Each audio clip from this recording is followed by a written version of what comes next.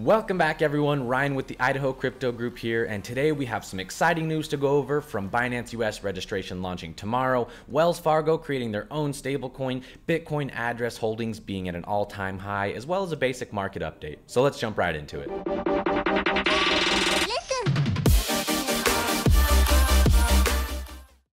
All right, everybody. So first and foremost, Binance US registration is launching tomorrow, September 18th, which is very exciting for those who like trading on Binance, such as myself, as we will be able to start trading and depositing on Binance very soon. So Binance America tweeted out that your questions have been answered, where Catherine Colley, the CEO of Binance US, went ahead and answered some questions for us. So a few of the main things that they've pointed out is that until November 1st, 2019, there are going to be 0 trading fees. So that's super convenient and nice of them to do.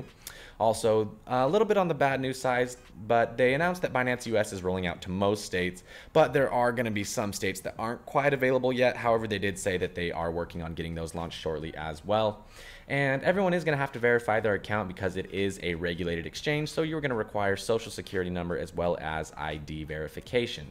But again, it's a regulated exchange, so that's what we expected. And so one of the big questions is people are asking who will be available to register for an account at Binance.us as soon as it launches tomorrow.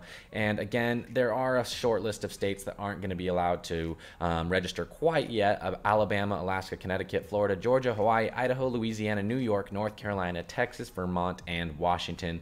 So they said, although it is upsetting that we cannot offer Binance US in the states where I grew up, that's from Catherine Colley. She said that rest assured that this is just the beginning, and it is our mission to bring access to those of you in these states many of us call home. So they will be working on getting those shortly, and I'm not too worried about it at all.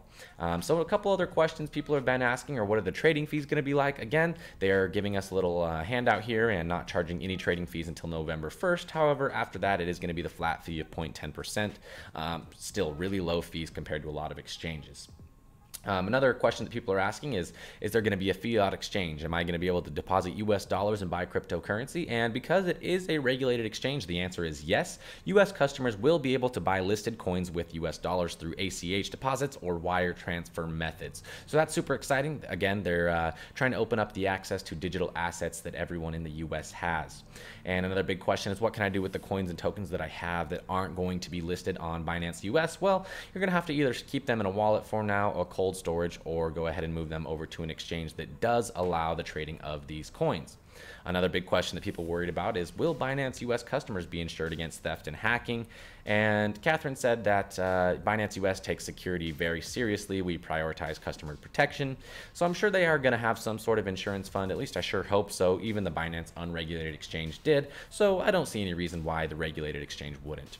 Also on the news, super exciting, is that Wells Fargo has announced that they are going to launch their own stablecoin for cross-border transactions and internal settlement. So again, guys, this is just a huge step towards the benefits that blockchain technology and cryptocurrency can provide for the financial market and financial industry. Lisa Frazier here said that there is a growing demand to further reduce friction regarding traditional borders, and today's technology puts us in a strong position to do that. So, you know, they're starting to realize that technology is advancing very quickly, and banks, quite frankly, are kind of falling behind. So it's awesome to see that they're going to be adopting these sort of technologies that are going to allow for less friction in financial transactions and that sort of thing. And so it's really cool to see these banks again.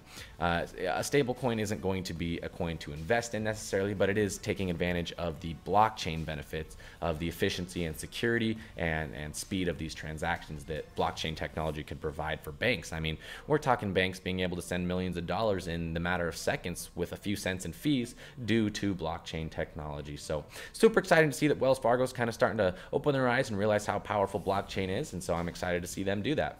Also on the news is Bitcoin address holdings are at an all-time high right now. So the number of Bitcoin wallet addresses holding a minimum of 10 Bitcoin has hit an all-time high. So that's saying that right now, present time, there are more Bitcoin wallets holding over 10 Bitcoin than ever has been before. And here on Cointelegraph.com, they included a little chart here where you can see this is a chart of the addresses holding at least 10 Bitcoin. So you can see it's pretty consistent growth here. We kind of leveled out here for a while, and this shows you that people really weren't selling their Bitcoin, and it started to peak up again, hit an new all-time high. And they also included a data chart, which is really cool to see that people holding between 1,000 to 10,000 Bitcoin is 1942. There's 103 wallets that are holding between 10,000 to 100,000, and 4 wallets that are holding between 100,000 to a million. I wish I had one of those wallets, but unfortunately I'd fall somewhere over here. But that's super exciting to see the adoption and that investors are starting to hold on to their Bitcoin, and cryptocurrency is not slowing down, not at all.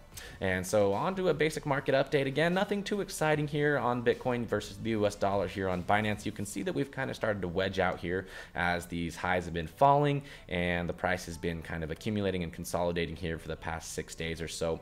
Not a whole lot of movement, but we could see one of two things. We could see a breakout this direction, or maybe one more bounce off of this support trend line. We'll have to see. I'm not here to give it financial advice, but price is looking good if you ask me, as well as the market cap also looking good. However, the market cap has broken out of this little bit of a wedge here where we had these descending highs and a bottom support wedge here, and you can see that the market cap has floated through that level, so that's generally a good sign. But market prices are looking good, and I'm really excited for Binance US to open.